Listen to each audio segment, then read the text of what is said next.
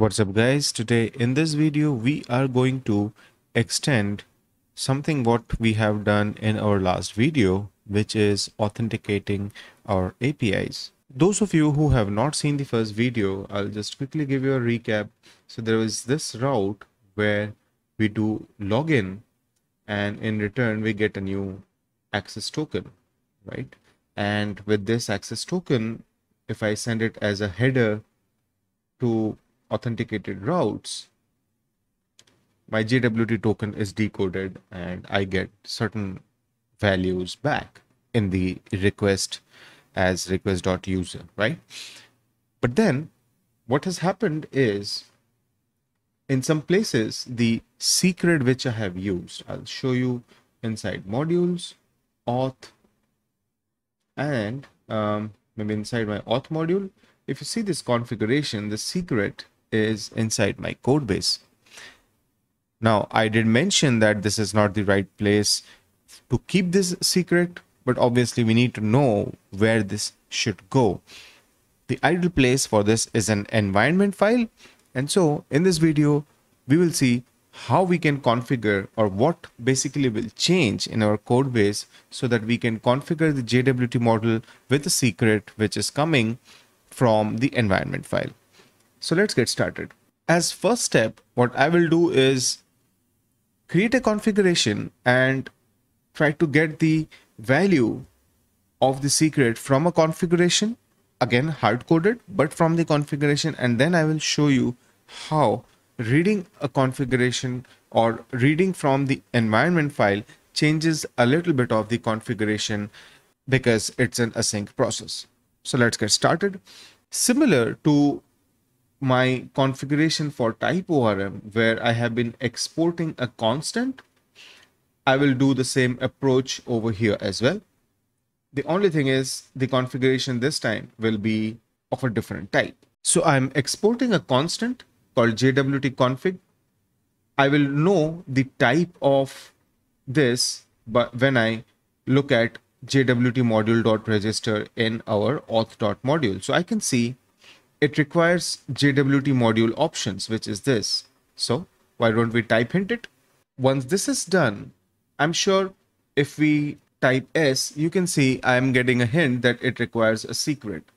So this is where what I will do is copy these two properties and paste it. Now, obviously this means I can get rid of this object in here and simply do JWT config. Now let's just ensure that what we changed doesn't break anything. So I will try to log in again. A new token is generated. So copy this and paste it over here. Send a request and I'm getting the user's object, which means everything is working fine. Okay. But then even here, the string is kind of hard-coded and we haven't completed yet.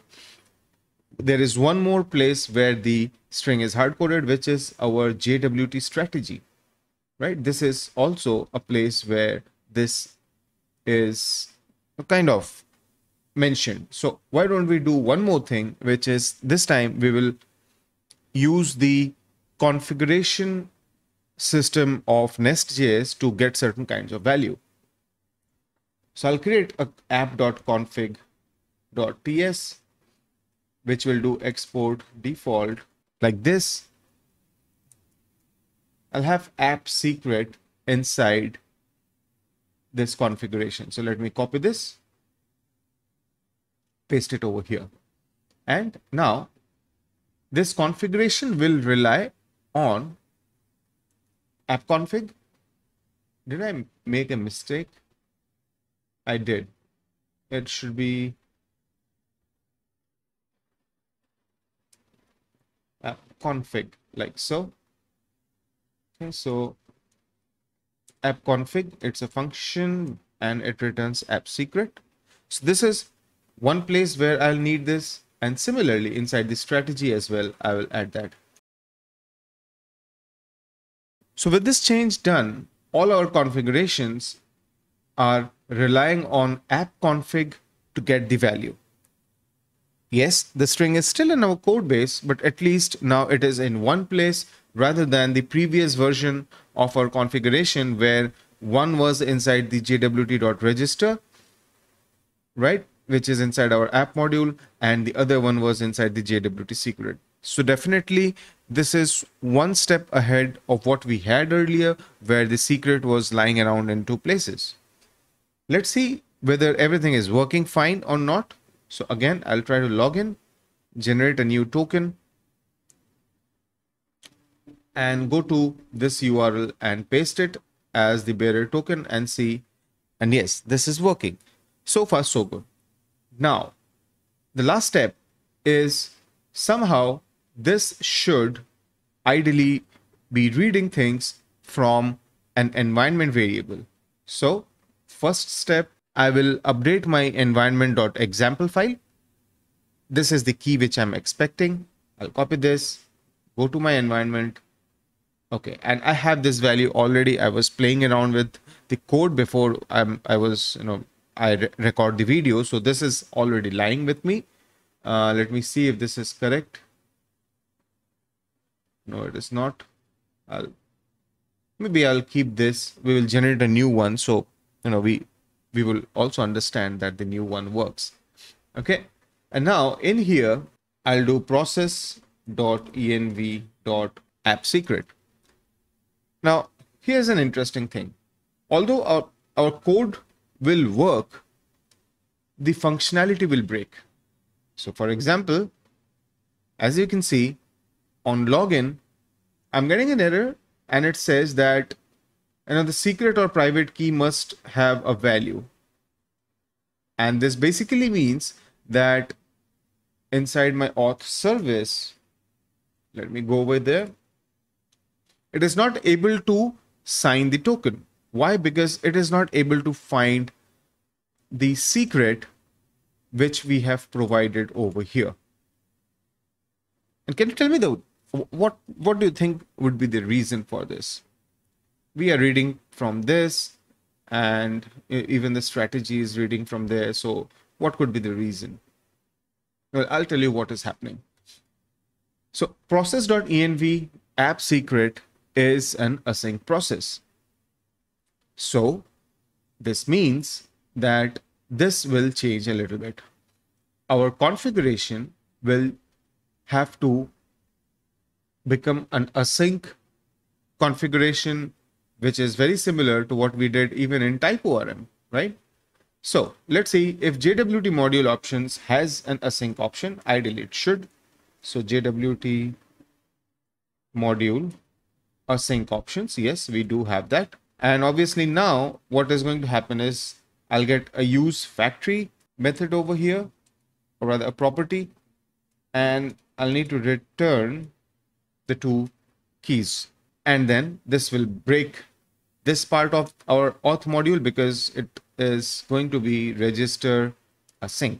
So with these two changes done, let's see if we are able to get the login function going. Yes, it is able to log in.